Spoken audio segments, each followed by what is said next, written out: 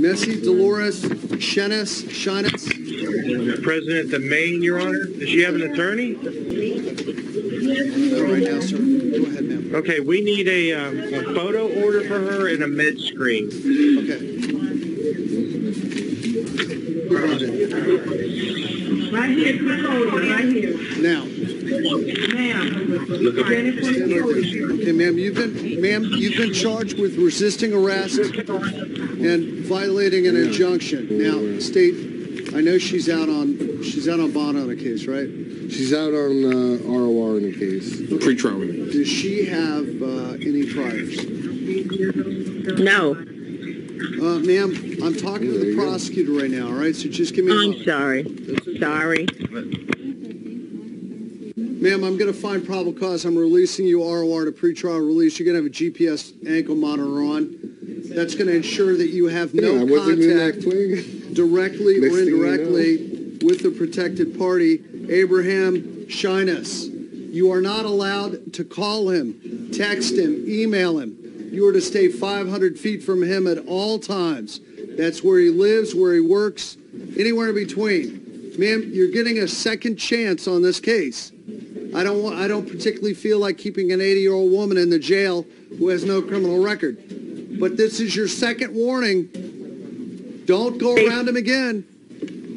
All right? Say something, Your Honor?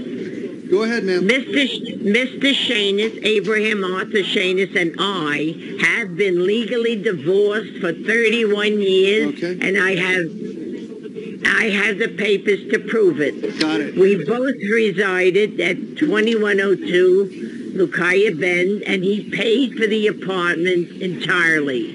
His assumption is because he paid for the apartment, he's entitled to do as he pleases. Do you have an attorney, ma'am? Do you have an attorney? Only pro bono from the case of last week. Very confusing. Ma'am, can I tell you? I can't get in the middle of who owns the apartment. I know. That's not the point. My the point is, I'm telling you. I need to keep you away from him, all right? I haven't bothered him for 31 years. Why would I bother him now? Great question. That's the $63,000 question, ma'am. Used to be 64. Okay. Well, that was before my time. Look, ma'am, just don't have anything to do with him. Stay away from him. I swear to God and all that's Tony on a stack of Bibles, I will never go near him, talk to him, call him, or even look at him. What was the first thing you were going to swear on besides the Bibles? All that's holy. What? I don't remember. Oh. What? All that's holy. What? All that's holy. Yeah. Oh, all that's holy. Yes, sir. I didn't recognize your twang.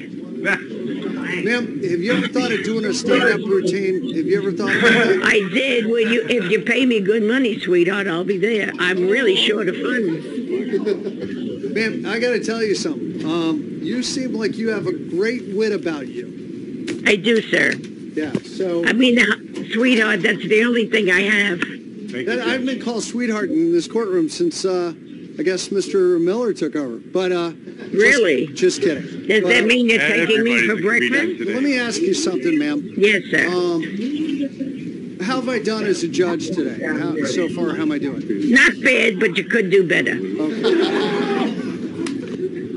Can we get a drum roll with this? Did you take pictures and audio? Yeah. You could save yourself a lot of time. We got it saved here, ma'am. And make sure, aren't you supposed to say, and make sure you're going to tip all the bartenders and waitresses? You'll be here all week? No, I don't tip anybody. I make them banana bread and chocolate pudding pies. There you go. Well, he probably... I make a mean chili. There you go, ma'am. I got to tell you, you brighten my day, ma'am. All right? That's what the last guy said, and then he sued me.